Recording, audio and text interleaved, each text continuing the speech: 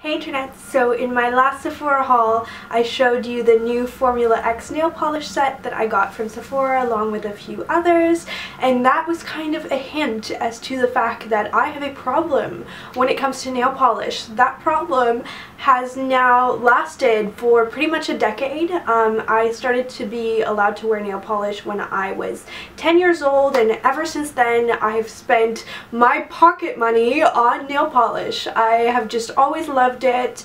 It's a combination of loving to feel put together, just feeling good about myself if I feel like the details are there and finished, and just the experience of polishing my nails, of doing my own manicures, I find extremely therapeutic. If I feel stressed out, it is one of the first things that I do. That and take a bath. Those are like my two things that I just find really calm me down. So that kind of explains to you how my collection has grown so much over the years, and now that I have my own apartment, I also have a little storage system that I want to share with you, and hopefully you guys will find this video just kind of fun and informative. I'm definitely going to share my favorites with you, along with a few that I think are kind of duds, especially for my skin tone or my taste, and which ones I think are real classics that I'm really happy that I invested in. So I know that you guys really just want to see the goods right now, so I'm just gonna get right into it and show you my big fat nail polish collection.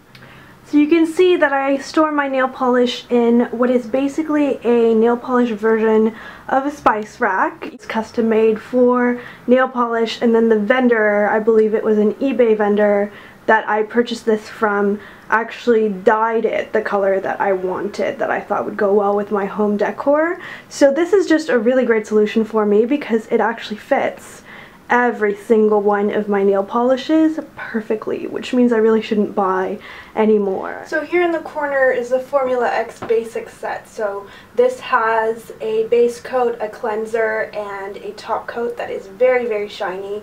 I'm actually wearing Formula X nail polishes on my nails right now. It's this particular red color, which is called Flashy.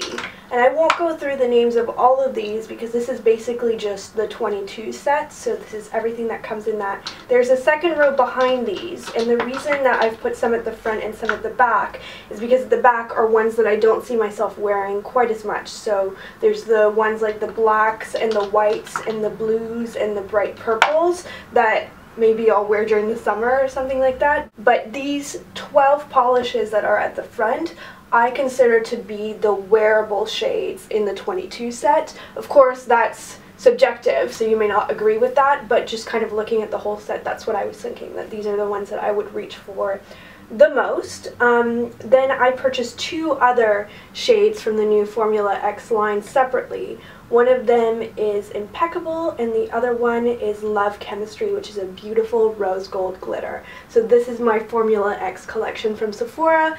I've had it for about a week now, and I'm still just as in love.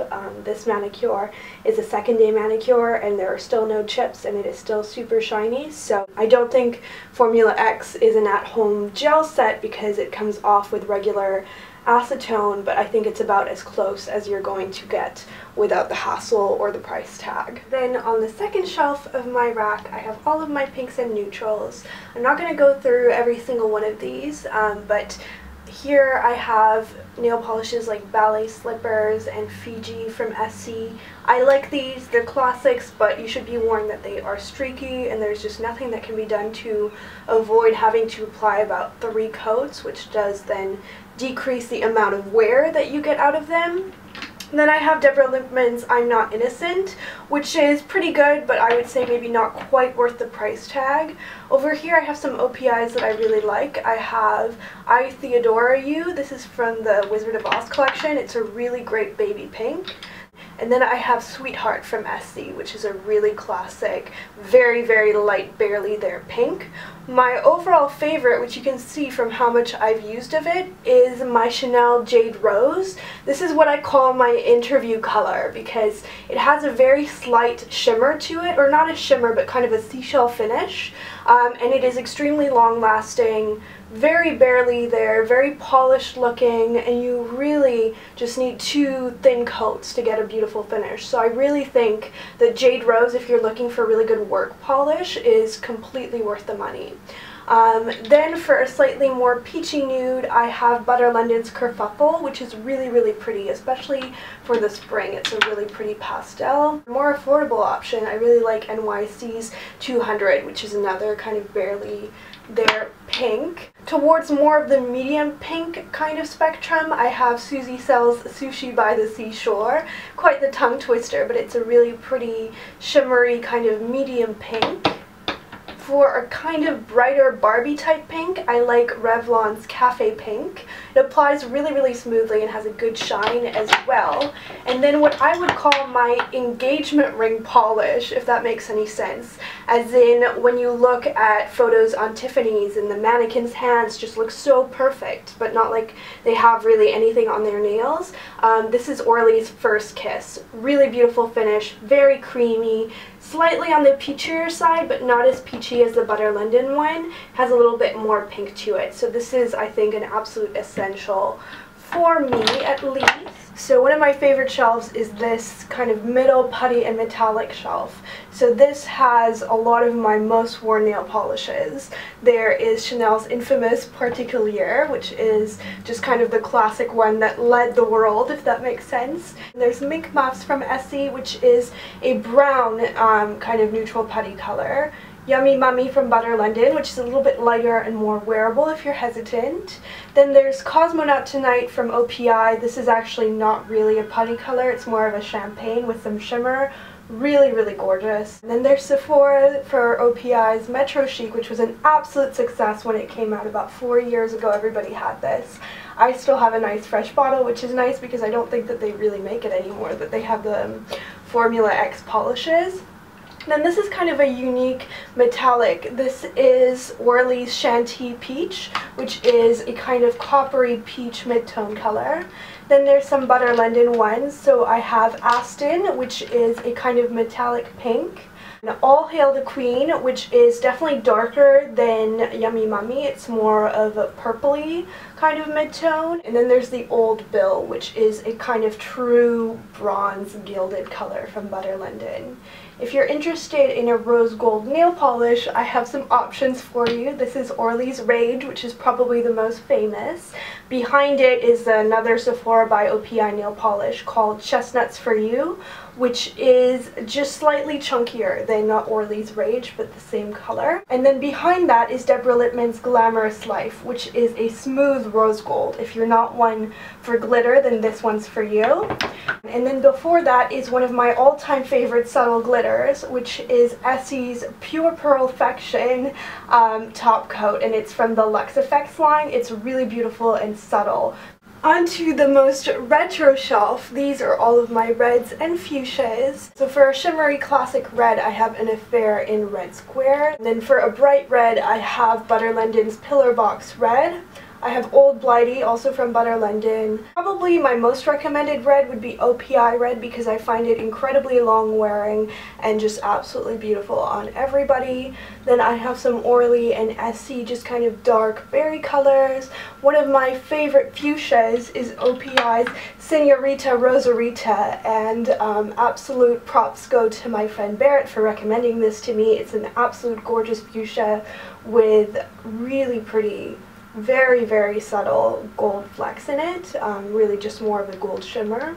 And then one of my favorite kind of fuchsia reds is Essie's She's Pampered. It really is the midpoint between a red and a pink. It's really pretty and wearable. And then over here I have more of a kind of orangey red, which is OPI's Red My Fortune Cookie. And then on this shelf, which is my vampy vampire shelf, on the left I have Essie's Angora Cardi. I have 2 Chanel polishes. The green toned one is Chanel's Black Pearl, which is really beautiful and unusual. My shimmery reddish purple is OPI's Every Month's Oktoberfest, which is really gorgeous. There's Illamasqua's Scarab, which is interesting because it's a red with green shimmer in it. Very unusual. To the right of that, I have a Butter London polish called Tramp Stamp. Not a very pretty name, but it's a really gorgeous raisin color. On the very top shelf, you can see those are the polishes that I don't wear very much. So from the left, there's a kind of streaky Butterland and Silver one, some NYC ones that I haven't taken to too much. Then there's Essie's Mamba, which is kind of way too orangey for me for a nude. Then there are some base coats, the Sally Hansen Insta Dry top coat.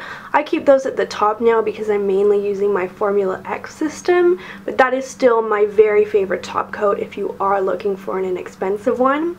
Then I have Dior's Gel Finish top coat, which I don't recommend. Totally not worth the money. Really wish I'd returned it because it just does not dry well on nails. It actually makes your drying time longer. And then to the right, just kind of peeking out behind a matte top coat by Essie, is the Gel Lab system from Deborah Lippmann, which I do like, but I don't think that it's as good as Formula X, although it does definitely make your nail polish last longer. I don't think that it's as shiny or quick drying as Formula X. So that is my nail polish collection. I hope that you guys enjoyed this video. Let me know your current favorite nail polish in case I decide to have a weak moment in the comments below, and I will see you in my next video. Bye!